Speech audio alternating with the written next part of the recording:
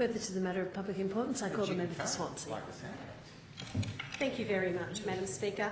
I rise on behalf of the New South Wales Opposition to contribute to this matter of public importance, recognising that tomorrow proudly marks National Meals on Wheels Day. I thank the Government for drawing this important day of recognition to the attention of this Parliament. Madam Speaker, National Meals on Wheels Day recognises the work of organisations, 78,700 volunteers at over 740 branches around the country, including the many wonderful volunteers in my electorate of Swansea, including Swansea Meals on Wheels and Belmont Meals on Wheels. In the course of a year, Meals on Wheels delivers over 14.8 million meals by more than 78,700 volunteers. That's about 53,000 recipients Australia-wide. Of these, about 4.5 million meals are delivered by 35,000 volunteers in New South Wales alone. The wonderful Swansea Meals on Wheels has been operating for a massive 41 years, and they still prepare their meals on-site, fresh every day. How good is that? They have 120 volunteers and deliver about 14,500 meals per year to about 100 clients each day. The Belmont service has been operating for at least 40 years too, and like Swansea, they still cook their own meals on-site every day. Between their 65 volunteers, they prepare and distribute between 35 to 30,000 meals every year to over 200 clients. What a massive effort that is. Madam Speaker, I am proud to inform the House that to mark National Meals on Wheels Day, the Swansea service invited me to join them, to volunteer just a little bit of my time to deliver some meals to locals in the electorate. The invitation, of course, I happily accepted just yesterday. Look, to be quite honest with you though, I had an absolute ball. I met some great people and a few lovable larrikins along the way. Lee and Cole were my drivers, and Gareth, Beck and Donna in the office. I've been invited to join the kitchen crew who work so diligently to prepare these fresh and nutritious meals, and I can't wait to give them a helping hand there as well.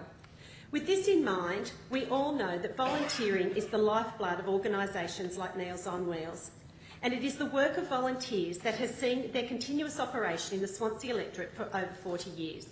This evening, I encourage anyone in my local community, or for that matter across New South Wales, who would like to give a little back by helping out to contact Meals on Wheels and volunteer some of your time.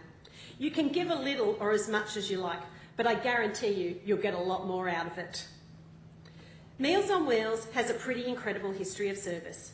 In World War II, Meals on Wheels was established in Britain to service older and frailer citizens that needed help to staying in their own homes. It allowed them to be checked on regularly, ensured that they were well fed and cared for, and that they had a friendly visit every now and again. Today, the same applies. In 1952, a woman in Melbourne got on her tricycle to deliver some home-cooked meals to elderly people in her neighbourhood. It was a small operation that grew so rapidly that eventually the Red Cross had to step in and help out. 5 years later, in 1957, Sydney City Council started Meals on Wheels in New South Wales, cooking meals in the town hall to be delivered throughout the inner city. They charged approximately 2 shillings. That's about 20% per meal in today's currency. What a bargain. These days, Meals on Wheels operates on 4 wheels instead of 3, and the deliveries extend a lot further than the inner city. With an ageing population, it is more important than ever to provide services to elderly and less mobile members of our community. Meals are prepared by chefs and designed to be nutritious. They offer a variety and, importantly, a very delicious menu. Meals are affordable, although I'm sure we all agree that there can be no price put on regular social interaction and a chat with a friendly local. Each meal is carefully packaged and delivered by a team of awesome volunteers with care. Madam Speaker, Meals on Wheels is more than just food on the table. It's a friendly face, a lovingly prepared meal, a human connection for both the volunteers that prepared and delivered the service and the people receiving the meal. I pay tribute to this wonderful organisation and on behalf of all of the members of this place, of all political stripes, say thank you for the wonderful work that you do in our communities, and please have a fantastic National Meals on Wheels Day tomorrow.